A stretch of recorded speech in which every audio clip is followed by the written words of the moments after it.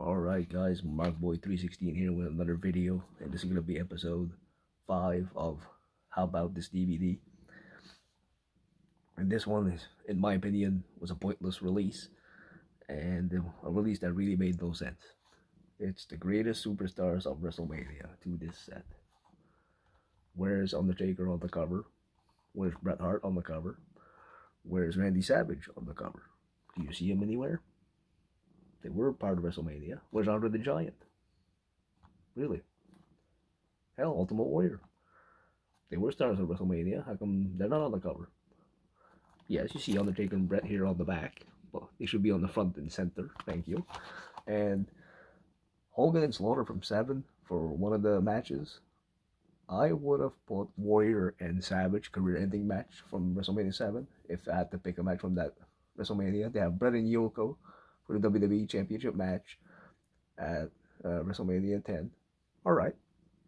Not a bad choice, but I would have probably put the ladder match or with Shawn and Razor or Bret and Owen opening match from Mania. Stone Cold and Rock for the WWE title was 15. Probably a good. That's a very good choice there. Rock and Hogan from 18. Great. Triple H and Jericho. No, I probably would put Flair and The Undertaker. To at least have a good Undertaker match on here would have been nice. For it from 18, that would have been good. Shawn Michaels Jericho from 19, good choice.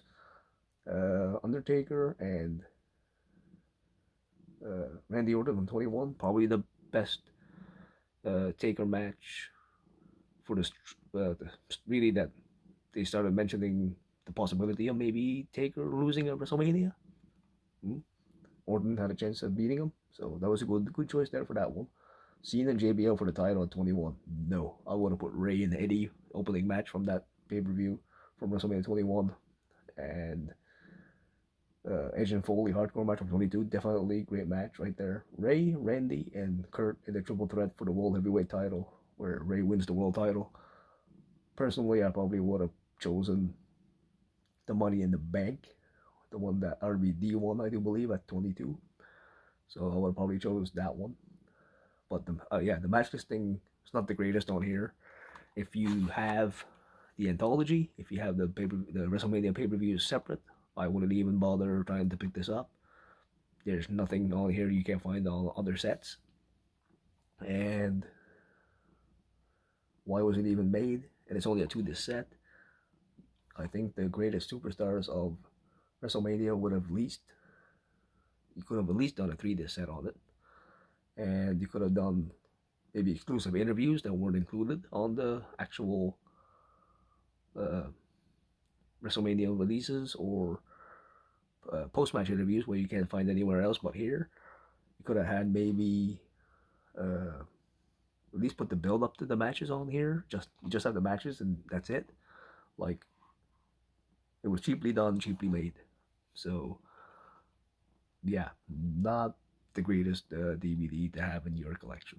I just have it for completionist reasons and have it because I wanted to get every release they ever made. So yeah, but yeah, cheaply made, a pointless DVD really, and there really would be no reason to even purchase it unless somebody gave it to you for free, and still. But yeah, not great. So this one, pass on it.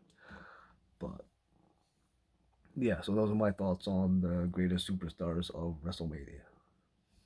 And not even an insert, for the match listing. You have to look on the back, which is the entire match listing, but still, would have been nice to have at least an insert.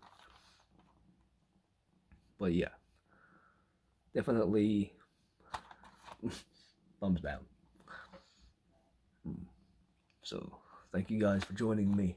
I'll catch you guys in episode 6.